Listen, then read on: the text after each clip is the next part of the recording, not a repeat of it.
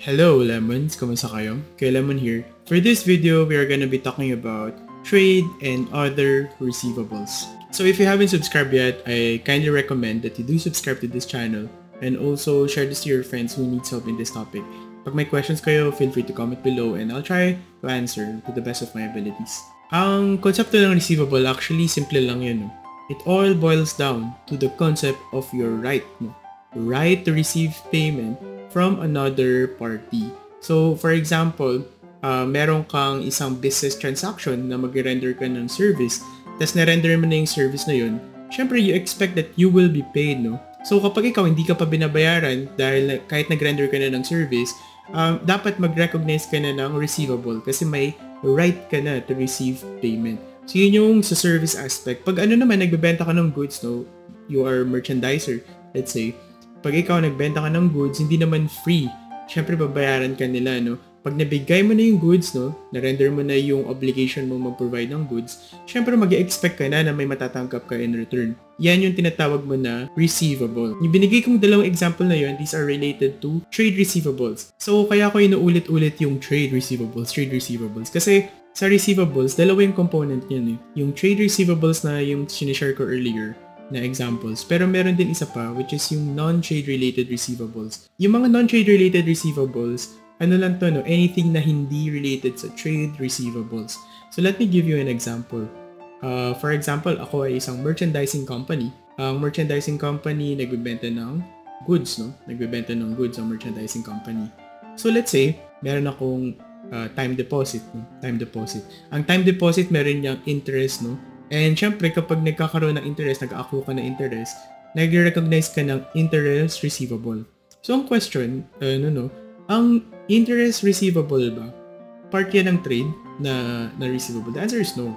Kasi ang interest, no, incidental lang siya to the business operations. Kaya ka nagkaroon ng interest receivable, hindi dahil yun yung nature ng business mo, no, na primary operations mo. No. It just so happens na nagkaroon ka ng extracurricular activities, nag-invest ka sa time deposit, kaya ka nagkaroon ng interest receivable. So, hindi siya directly related dun sa trade, no? Again, hindi trade related. Ang tawag dito ay non-trade related receivable. So, mapapansin nyo, sa financial statements, ang presentation ng receivables is actually one line item, which is usually titled as trade and other receivables. So, this is classified as a current asset in the financial statements. And sinabi ko din na pinagsasama-sama siya under one line item. And you may ask me at this point, why go to the length that you did to explain the difference between a trade and a non-trade receivable if pagsasamahin mo din naman siya sa isang account in the FS, particularly in the balance sheet as a current asset. So let me tell you why kailangan i-distinguish. Kailangan mo siya i-distinguish kasi meron mga item na non-trade related receivable na hindi sinasama dun sa account na trade and other receivables. So, meron mga exceptions to the rule. So, ano yung mga examples na exceptions? Isa sa mga example dito ay yung advances, no? Advances to subsidiaries and affiliates. Ang advances to subsidiaries, even though parang receivable siya kasi nag-advance ka ng, let's say, pera, for example, ng cash to your subsidiary or affiliate, no? Even though may receivable ka on your end, kina-classify ito, by exception, as a long-term investment. So, in my view, kaya siya kina-classify as a long-term investment. Kasi, pag ikaw may subsidiary ka and affiliate, ang cash na binibigay mo, usually hindi mo naman din expect na babayaran nila kagad yan. Kasi ang cash na binibigay mo sa subsidiary and affiliate, ang intention mo dyan, para paluguin yung business. No? And pag tinignan mo, investment siya. Kasi you are placing your money in something with the hopes of returning the cash to you with profit, no? So, investment talaga siya. Kaya, tricky ang receivables kasi ang mga exercises dyan, kailangan alam mo yung trade-related, non-trade-related na papasok sa trade and other receivables, tsaka yung mga exceptions to the rule. So, yun yung isang exception to the rule. So, within trade receivables, meron dyang isang particular na account which is yung tinatawag na accounts receivable. So, it's trade receivable pero mas siya, granular in a sense na it's within trade receivables. So, accounts receivable. Ang pagiging distinguished ng accounts receivable is that ito yung account na nag-represent ng receivable mo arising from credit sales. No? As opposed to a sale in cash, Ang credit sale kasi, ito yung mga transactions mo no, in a merchandising setting na hindi ka kailangan bayaran upfront. So let's say, magbebenta ka ng isang goods, no?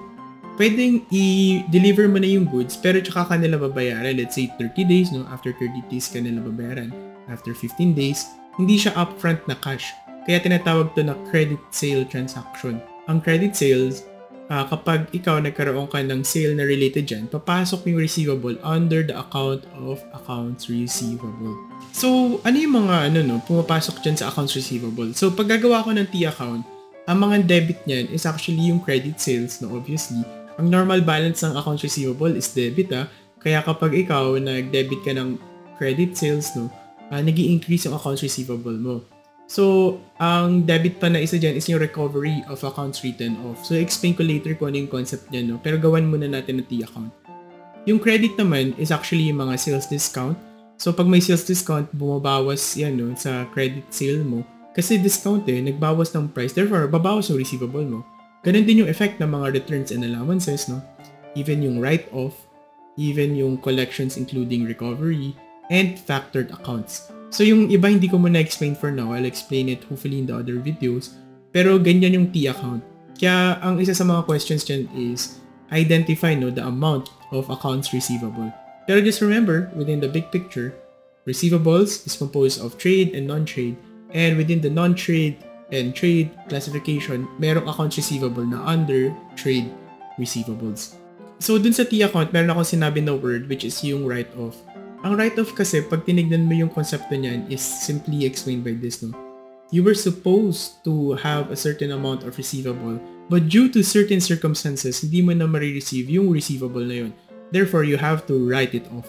Write-off basically means erasing your receivables or canceling, no, your receivables. So, malungkot siya, no? Kasi pag in-explain mo siya in business terms, ganito yung nangyayari dyan. Business ako, merchandising company, nagbenta ako ng goods and services na worth 500,000 to a customer. And yung customer na to, napakamahal ko, binigay ko yung best business term sa kanya. Sinabi ko sa kanya, customer, dahil mahal kita, bibigyan kita ng option to pay in 30 days. Kung hindi mo kailangan magbayad ngayon, you can pay me within 30 days or on the 30th day. I don't mind kasi mahal kita. Mahal kita, customer. So, dahil mahal mo siya, syempre ikaw, nag-record ka ng 500,000 na receivable kasi binenta mo sa customer mo yun, di ba? Pero ito yung nangyari. Yung customer, biglang nawala, no? Sabi niya sa'yo, ayaw ko na makipag-deal sa'yo, no? Gusto ko na bumalik dun sa dati kong vendor. Ayaw ko na sa'yo. At yung binigay mo sa akin na goods and services, or yung goods, so kasi merchandising company, yung binigay mo sa akin na goods, hindi ko na babayaran yan. Tatago na ako sa'yo. Ayaw ko na sa'yo. Bye-bye ka na. So, medyo masakit siya kung ikaw ay merchandising company tapos binigay mo yung lahat sa kanya. No? Sakit talaga yun. So, ikaw naman, mag-record ka ng write-off kasi hindi mo na ma-expect na magbayad yan. Yun yung nangyayari sa write-off basically. You're canceling your expected receivables. So, medyo mahaba na yung video. I'm gonna stop here. Pero this is just concept and part 1 pa lang siya. No? I hope that I'll see you in the other parts and if you have questions, feel free to comment below. May God bless you all. Bye everyone.